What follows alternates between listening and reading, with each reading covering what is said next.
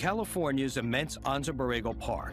The drivers travel for 2 hours of wilderness. But now, they face the main event. A dramatic 60-degree drop they call Heart Attack Hill. It's very steep, it's very treacherous. It's a place that shocks you when you first see it. It's just taking your whole life in your hands. It's very, very, very scary. Kathy volunteers to go first. Sig positions himself at the bottom of the hill with a camera. That's Randy in the hat acting as her spotter. Took it very seriously. We were all very nervous about going down the hill, and the hill itself was full of ruts, very deep ruts, so we had to keep the tires on top of those ruts. Kathy starts out in low gear and creeps down the hill. She actually keeps her foot on the brake and doesn't even touch the gas pedal. Kathy keeps a sharp eye on Randy's hand signals. It was a little bit rough. Her rear wheel was off the ground, and she was bouncing around quite a bit. Then, about 50 feet down, Randy spots trouble.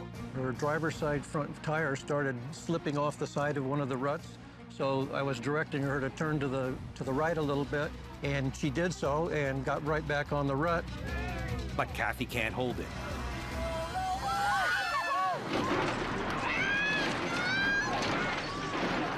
The vehicle does a sickening 360-degree roll as Kathy clutches the wheel in a death grip.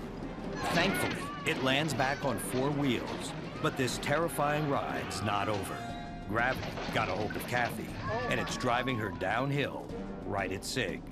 It dawned on me, hey, it's coming at me. Sig ducks for cover. Then she turned the wheel to avoid hitting Sig. But Kathy's car crashes head-on into a huge rock. And bam, right into this rock, and the vehicle went like that.